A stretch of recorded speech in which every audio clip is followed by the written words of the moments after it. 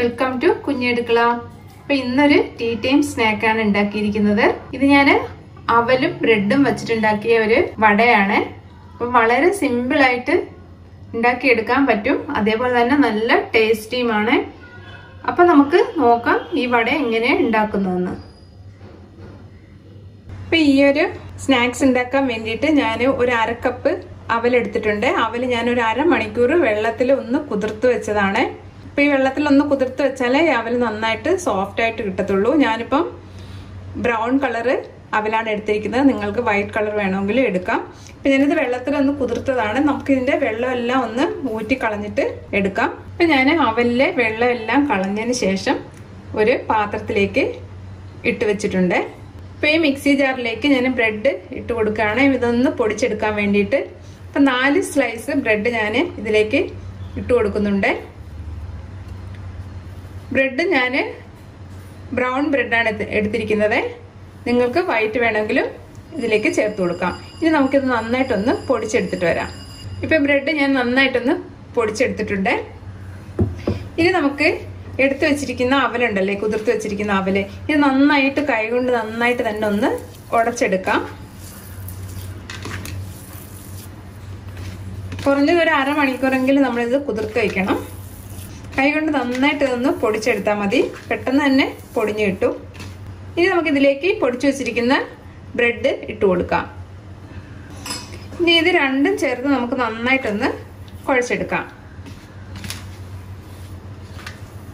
ഇപ്പൊ ഈ അവലിന്റെ ആ വെള്ള നനവിലാണ് നമ്മളിത് കുഴച്ചെടുക്കുന്നത്. നിങ്ങൾക്ക് കുറച്ചുകൂടെ ഒന്ന് ടൈറ്റായിട്ട് തോന്നുകയാണെങ്കിൽ ചെറുതായിട്ട് വെള്ളം ഒന്ന് നനച്ചു കൊടുത്ത് കുഴച്ചെടുക്കാം. ഇത് ഞാൻ ഇതിലേക്ക് വളരെ കുറച്ച് ഉപ്പിട്ട് കൊടുക്കുകയാണ്, കാരണം നമ്മുടെ ബ്രെഡിൽ ഉപ്പിന്റെ അംശം ഉണ്ടാവും. അതുകൊണ്ട് വളരെ കുറച്ച് ഉപ്പ് ഞാൻ ഇതിലേക്ക് ഇട്ട് കൊടുക്കുകയാണ്.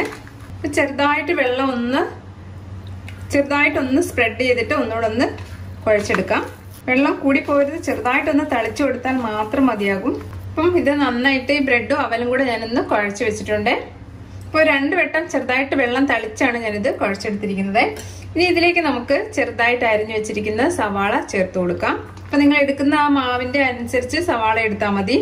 അപ്പൊ വളരെ ചെറിയൊരു സവാളയാണ് ഞാൻ ഇതിലേക്ക് ചേർത്ത് കൊടുക്കുന്നത്. ഇനി നമുക്കിതിലേക്ക് ചെറുതായി അരിഞ്ഞ ഒരു പച്ചമുളകും ചെറിയൊരു കഷ്ണം ഇഞ്ചി ഇട്ട് കൊടുക്കാം. അതേപോലെ തന്നെ കറിവേപ്പിന്റെ ഇല ചെറുതായിട്ടൊന്ന് മുറിച്ച് ഇതിലേക്ക് ചേർത്ത് കൊടുക്കാം. അതേപോലെ തന്നെ ഞാൻ കുറച്ച് മല്ലിയില ഇതിലേക്ക് ഇട്ട് കൊടുക്കുന്നുണ്ട്. ഇത് നിങ്ങൾക്ക് താല്പര്യം ഉണ്ടെങ്കിൽ ചേർത്ത് കൊടുത്താൽ മതി. ഇതെല്ലാം കൂടി ഒന്നുകൂടെ നമുക്കതൊന്ന് കുഴച്ചെടുക്കാം. ഉപ്പുണ്ടോന്നൊന്ന് നോക്കുക, ഇല്ലെങ്കിലും കുറച്ചുകൂടി ഉപ്പൊന്ന് ചേർത്ത് കൊടുക്കാം. ഇതിപ്പോൾ ഉപ്പ് കറക്റ്റാണ്. ഇപ്പം നമ്മുടെ വടയുടെ മാവ് റെഡി ആയിട്ടുണ്ട്. ഇനി നമുക്ക് കയ്യിൽ ചെറുതായിട്ട് എണ്ണയൊന്ന് തടവി കൊടുത്തതിന് ശേഷം ഇതൊന്ന് പരത്തിയെടുക്കാം. ഇപ്പം നന്നായിട്ടൊന്ന് ബോളാക്കിയതിന് ശേഷം കൈവെള്ളയിൽ വെച്ചൊന്ന് പരത്തിയെടുക്കുക.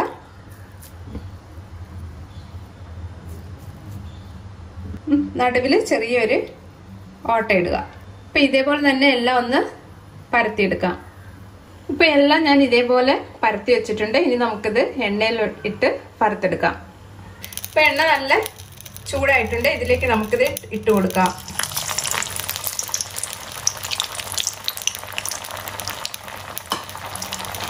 അപ്പം എണ്ണ ചൂടായതിനു ശേഷം ഒരു മീഡിയം ടു ലോ ഫ്ലെയിമിലേക്ക് ഇട്ട് കൊടുക്കണം, അല്ലെങ്കിൽ പെട്ടെന്ന് തന്നെ കരിഞ്ഞു പോകും, ഉള്ളു വേഗയില്ല. ഒരു വശം നമുക്കതൊന്ന് തിരിച്ചിട്ട് കൊടുക്കാം.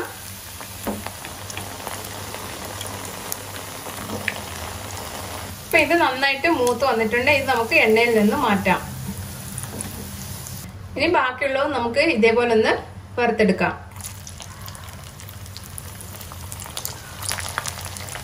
ഇപ്പൊ നമ്മളുടെ ബ്രെഡും അവലും വെച്ചിട്ടുള്ള വട റെഡി ആയിട്ടുണ്ട്.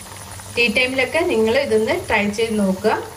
വീഡിയോ ഇഷ്ടമായിട്ടുണ്ടെങ്കിൽ ഒന്ന് ലൈക്ക് ചെയ്യാനും സബ്സ്ക്രൈബ് ചെയ്യാനും ഷെയർ ചെയ്യാനും മറക്കല്ലേ. Thank you.